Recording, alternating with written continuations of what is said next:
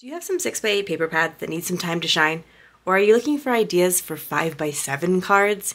Hi, I'm Jess from jesscrafts.com and I'm going to help you make the most of your crafty time and supplies. So let's get making. Today is a no scrap template for 5x7 cards from 6x8 paper.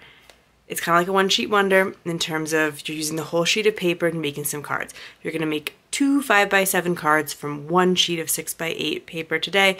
It is a very, very simple sketch, but I know that there's not a lot of ideas for 5x7 out there, so hopefully you will still enjoy this one. To get started, I have picked some paper from scrapbook.com. This is a 6x8 paper pad that is double-sided and it has quite a few patterns to choose from.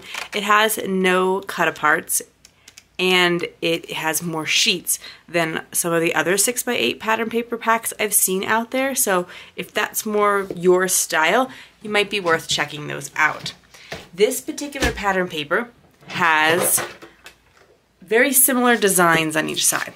So this side is a smaller scale design and this side is a larger scale design.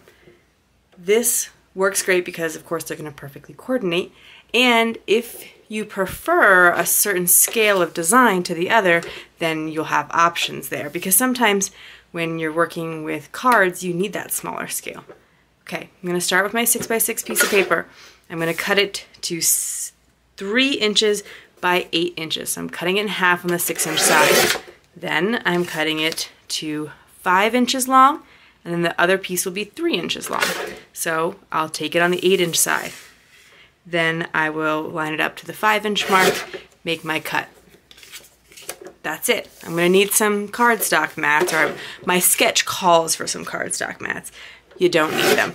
I'm going to make my mats a 1/4 inch bigger. So instead of being 3 by 5, it's going to be 3 1/4 by 5 1/4. So I'm going to cut one piece of cardstock to 3 1/4 and then by that 11 1/2, just so that I have a lot of chunks to work with. I'm going to need 5 1/4 and a 3 1/4 for a single card.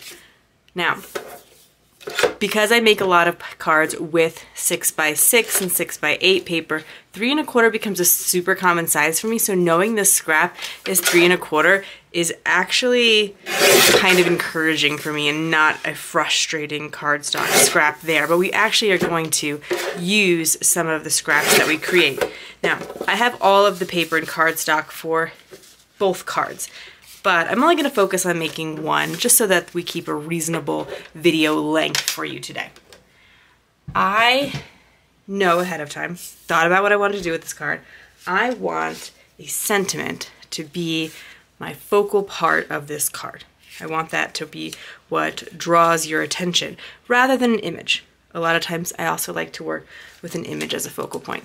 But if you like to make 5x7 cards, I wanted to show you a die that, oops, it's outside the bag, is perfect for that scale of card. So here I have a 5x7 card, and this Hugs sentiment from Pink and Main is really substantial, and in fact would be kind of a tight fit on an A2.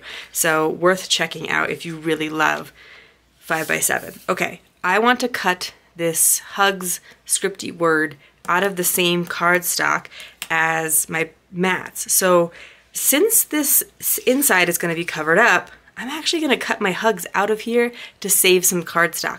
This particular piece of cardstock is actually like a singleton in my collection. I just have this one single piece of this orange, so I really got to make the most of it. And I actually don't even know if I could squeeze it out of the scrap. So this is pretty perfect that it worked out this way. And you can always do that, cut a shape out of the center. And then I'm going to cut the shadow part of the die out of some yellow cardstock. Now I have extra pieces of this, and I'm always going to start with a scrap, of course, so that I'm making the best use of my cardstock as possible. This happens to be a Simon Says stamp cardstock. However, most of the cardstock in my collection is actually from Michael's Recollections 110 pound or Park Lane from Joann's, which I also believe is 100 or 110 pound.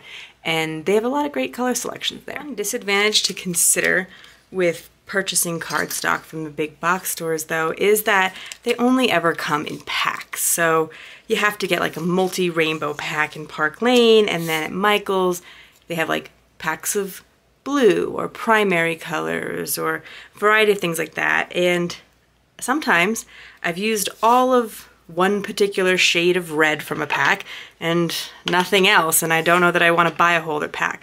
Whereas if you get cardstock from a lot of the great companies out there like MFT, Simon Says Stamp, Gina K, and Gina K has excellent prices on her cardstock. It's some of the cheapest I have seen outside of the big box stores, and it's very nice quality. Then you can order just the color you want. I also heard Paper Tray ink is a great one in terms of price. I don't think I've had an opportunity to shop with them yet, just because my cardstock stash is quite large at the moment. That's the other problem with buying those big packs, is you get like 100 pieces of cardstock at a time, and you got to use those all up. Okay, glued down the Hug Sentiment onto my shadow with the Barely Art glue, and I love my Barely Art glue, never having any warping issues, dries clear. I love my glue lounger because it keeps the glue at the tip so that I don't ever get air bubbles, and that my glue is always ready to go. And I forgot that my ATG is empty. Turns out my ATG wasn't empty, it actually broke. That happens sometimes. Sorry, not the whole ATG, my ATG tape broke. And what I mean by that, and I'm just going to share this quickly, there is a whole video on my channel about the ATG, but like the tape broke here. And I was able to just re-thread it, and it wasn't a problem. But some people are like, if you have tape that breaks regularly, this has never happened to me before with my tape from Tape Jungle. This is the first time in all the years that I have been purchasing from the Tape Jungle that one of their rolls of tape broke on me. But if it happens, you can usually just rethread the device and it's fine. But if you have any trouble threading, I have an ATG tips and tricks video for you. Okay, I glued down one on the smaller printed side and one on the larger printed side just for some interest. Now I'm ready to put it on my card. I could put this on my 5x7 card as so, but there's quite a bit of white space, and that's fine for me. I don't mind a bunch of white space. I like the look of a clean and simple card, but to add some visual interest, I actually embossed a 5x7 card.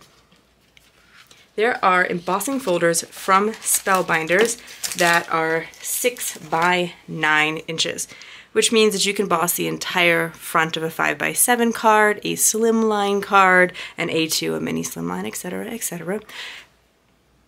One little caveat.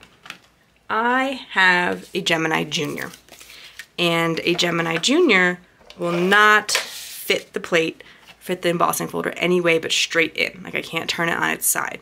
And so it's a little bit tricky, and I'll show you the little issue that I have. And it's nobody's fault, it's just that is the size of my die cut machine, and if I want to be using bigger things, and maybe if you're a 5x7 card maker, you have a bigger machine for this reason, but I had to put the card in the embossing folder, and it was hanging out the edge here. I'll show you. And if I want the design to go all the way to the folded edge, I even have to really stick it in a bit more. And in order to get this into my Gemini Junior machine, which only has a plate surface this big, this isn't the cutting plate, but just showing you the one that I had closest to me, I had to fold the cardstock over and then run it through my machine. Make sure you find out what the embossing folder directions for your machine is. And that means on the back, it's not pretty and perfect because there's a little extra fold in there, and there's some lines from the cutting plate. So what I would suggest doing is, if you don't want that, and that's totally understandable, is you just cut another piece of 5x7 paper, emboss it, and then glue it on top of your card base. It'll give your card a little extra thickness. You could choose an extra color so that you don't have a white card base, or you can do that if you don't mind. But I just wanted to point that out because while the embossing folders are great for 5x7 and slimline, they may not fit in your embossing machine depending on its size. Okay, so when I first looked at this card, I thought, oh, I should totally be using my liquid glue right here. I should be pulling out the pink. That's what stood out to me at first. But I challenged myself, like, what actually is that card stock in your stash that doesn't get enough love? And that is sometimes orange and yellow for me. So that is what inspired my sentiment and cardstock choices today. I think this could be great with a floral embellishment or a cute critter or whatever you wanted to keep going with this card. And I think that that embossing in the background adds a great touch. Spellbinders has many of them now to choose from. And if you found this video inspiring, here's another video where you can find more ideas for enjoying your crafty time and supplies. Let me know you like this video with a share to your crafty community. Subscribe and click the bell so you don't miss the next template or tutorial, and check the video description for product links. See you in the next video.